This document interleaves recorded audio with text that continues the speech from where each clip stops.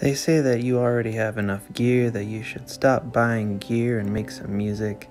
And that was true before I got this stuff, but I just want to show you a mini studio tour of the stuff I acquired and added to my toolkit, starting with my favorite, this Kurzweil K1000 I spent a couple $100 on Facebook Marketplace for.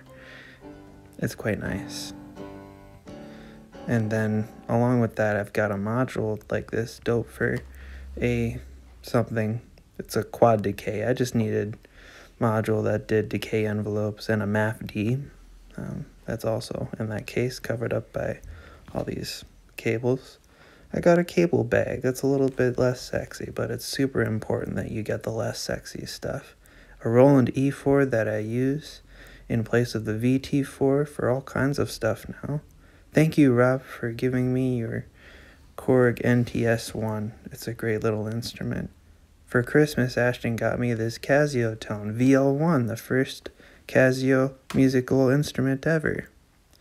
And then I spent a few dollars at Free Geek on this tape player, and also I added this very special piano lamp.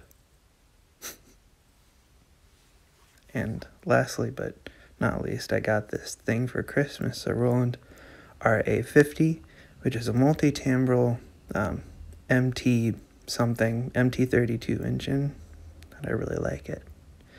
Less sexy again, I got these little headphone amps for monitoring band practices with Red Lovely, and these passive split mixers, which are really great.